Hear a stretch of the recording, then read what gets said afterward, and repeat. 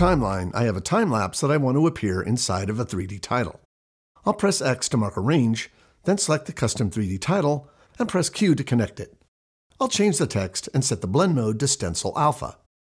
Using the on-screen controls, I'll scale, rotate, and move the text where I want, then set the Move In parameter to Up. In the text inspector, I'll disable 3D to make the text flat.